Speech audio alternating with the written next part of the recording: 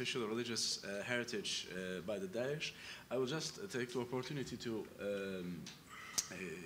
reply to what Nikos, not reply, but just make a few comments about that. The Mount Athos is also very important for the Ottoman history. And I know that many monasteries are full, are treasuries of Ottoman archives, documents, and other things that haven't been explored entirely to the best of my knowledge. And I also know through the Turkish Byzantinist historian that in some monasteries, including Xiropotamu, the holy service is being performed for the soul of Ottoman sultans, namely Selim I, who has been the rebuilder of the monastery. Normal. That's very normal. And I heard similar things in northern Greece by the members of the clergy and some other people, which shows that how cultures are intermingled, and from a cultural viewpoint and from a religious viewpoint, it shows that we can respect and love each other, not only in this life, but also in the afterlife, and pray for the soul of somebody belonging to another religion, as we do. Well, this is a very short comment about the Mount Athos. And coming back to the subject that I will be talking about shortly, it's how to understand the destruction of the historical heritage, especially the religious heritage, by the Daesh in Iraq and in Syria.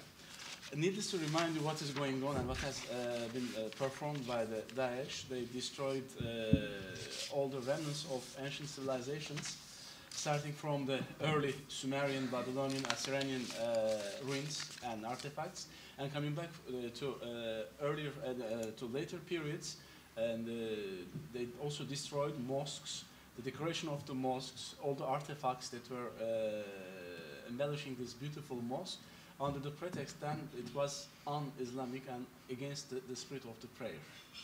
But I think that the most interesting thing is to try to understand why they destroyed all this pre-Islamic and pre-Christian, pre-monotheistic, let's say, heritage. Needless to say, they also destroyed, they made horrible destruction of the churches and all the religious objects that were located in the churches. I have the more or less full list of the destruction. But starting from the ancient civilization, the ratio given by the Daesh, and you know that they have very active periodicals on the internet, and they give you very accurate, updated information about what they are doing. They claim that all these objects, namely the statues, are idols that have served to perform idolatry by the ancient peoples.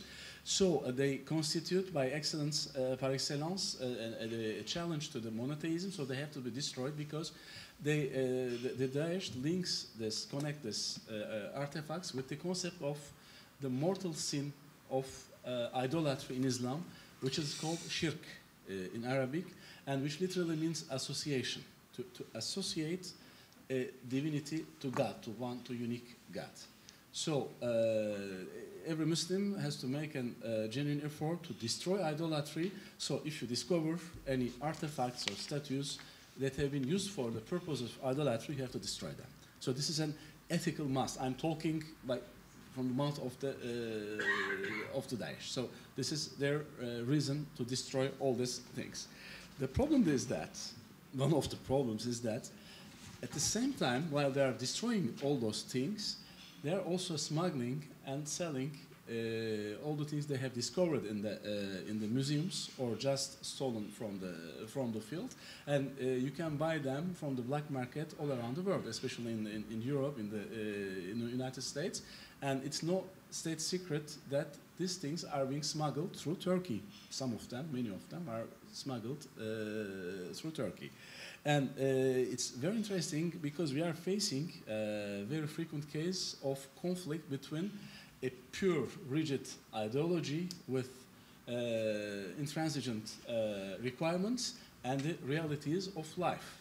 Realities, they have to buy weapons. Weapons are very expensive, and to finance weapons, they have to sell something that is at least as much expensive as the weapons. So archaeology, but they are so smart that they can, how can I say, translate or adapt this policy into Islamic terms. For instance, when they are allowing the black market, the mafia leaders to make illegal excavations in the field and smuggle the archaeological artifacts, they impose the 1/5 Islamic taxation of homes. So apparently everything is, the facade is saved, and this has an appearance of being an a legal act. Let's try to understand the Daesh viewpoint from an Islamic perspective, not entering into the details of the Islamic theology, but just studying the Holy Scriptures, the Quran. So they are destroying the archaeological heritage, including the religious one. In the Quran, I'm no theologian, but I'm a jurist, and you know that jurists are meddling into everything, and they allow themselves to... That's the problem. That's the problem. So in the Quran, I localized and identified at least 7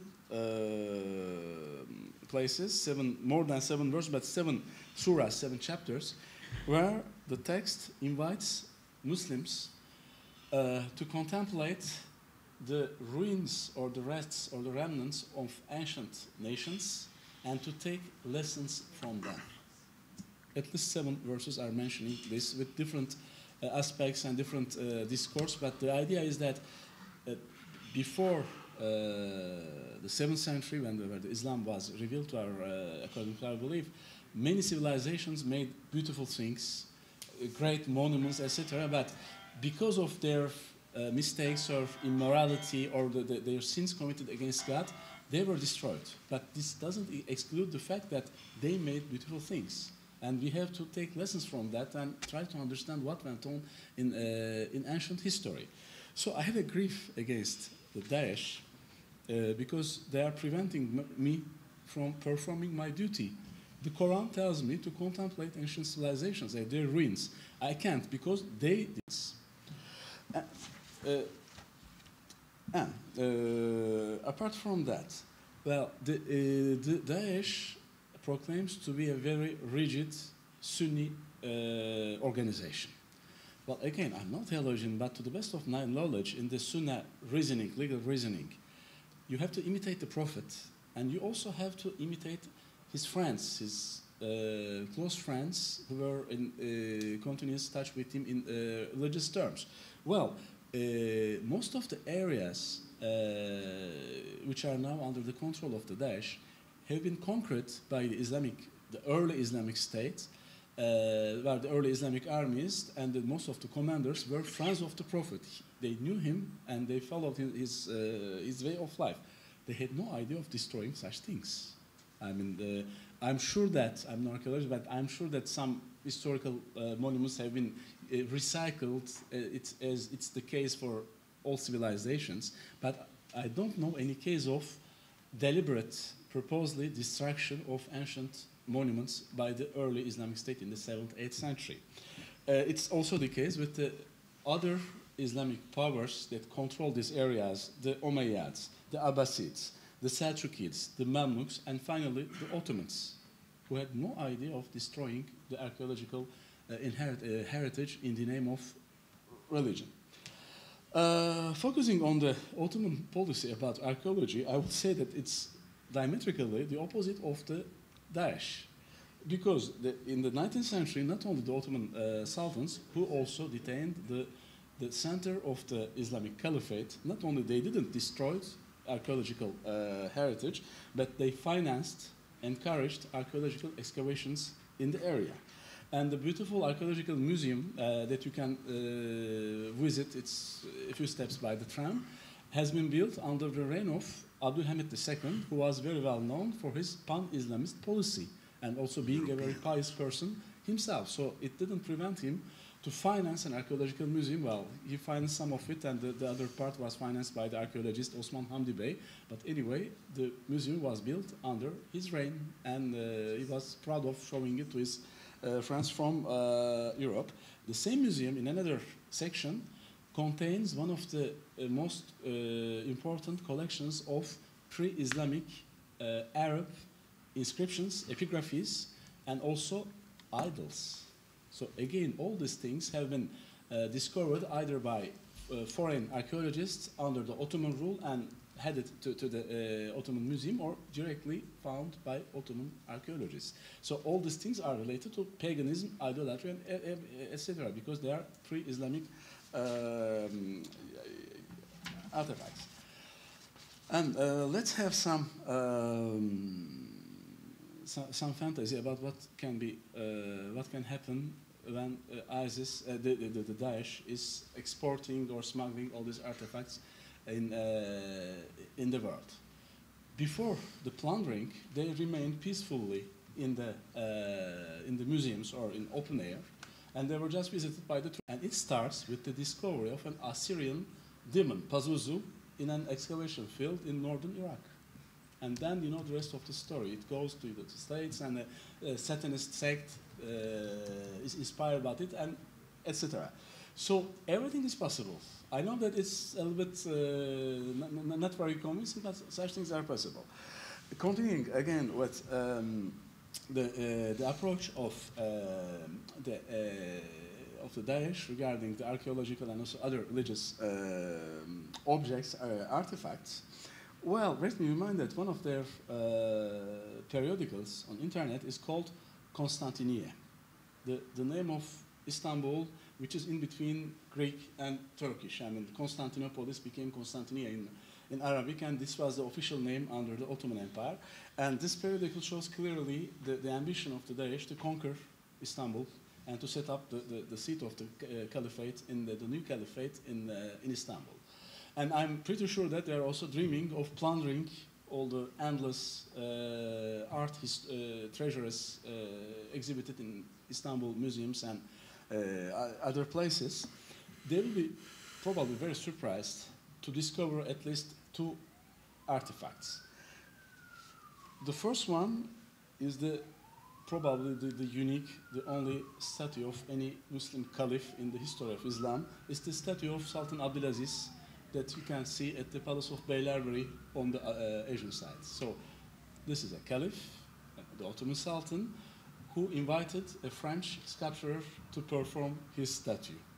And this was no shock for any people, religious authorities or whatever. This happened probably in the years 1870s. So this statue may be very, very valuable for selling to the black market. The second artifact is even more interesting, to my understanding. This is a painting that is now, since a couple of years, exhibited at the Palace of Dolmabahce. The name of the painting is Women in the Harem.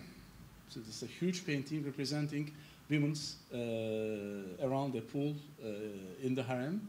The painter is the last Caliph Abdülmecid. Not the last Sultan, because the Caliphate survived for 2 years after the abolition of the monarchy between 1922 and 1924. The painter is the Caliph. And to compare the dresses of the two artifacts, I can say that the statue, the Sultan Abdulaziz, is wearing his official uniform plus a raincoat, and the ladies on the painting wear nothing.